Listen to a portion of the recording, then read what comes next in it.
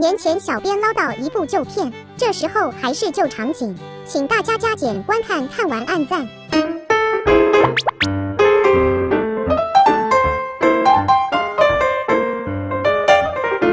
嗨，欢迎大家回到 GinaTV。今天呢，我们想要来跟大家分享一下，就是有关于黑胶的错误保存方式。如果你做了以下4件事情呢，你的黑胶一定会坏得非常快。让我们来看看你到底做错了哪些事情呢？第一件事情就是切勿将黑胶分装于其他更小或者是更大的容器中，因为原装的黑胶是需要经过专业的调和比例哦。然而你在分装的过程当中，很容易导致比例错误，或者是呢装的容器不太 OK， 会影响黑胶的品质。第二个呢，就是我们这个黑胶啊，在保存的时候，尽量不要让它是倾斜的，或者是倒塌的，因为其实它如果倒塌的话呢，它这个黑胶呢会从我们这个管道这边，它会游移在这个地方。那如果它假设游移在这个地方，它就非常容易跟空气接触，那它变质的机会就会非常大。所以呢，你要让你的黑胶是站好，呈现直立状态，不要让它是倾斜或者是倒塌的。第三个就是我们的瓶口啊，平常一定要擦拭干净，它周围呢绝对不可以有黑胶，所以你在擦拭的时候，尽量是使用没有棉絮的这个。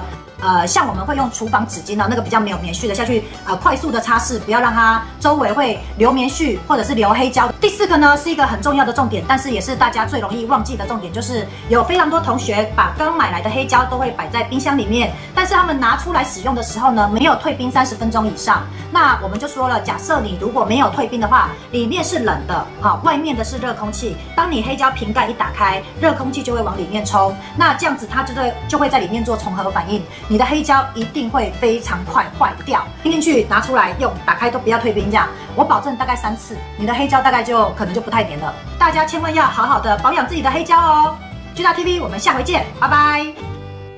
Hello， 小天使们，如果你喜欢我的影片，请在下方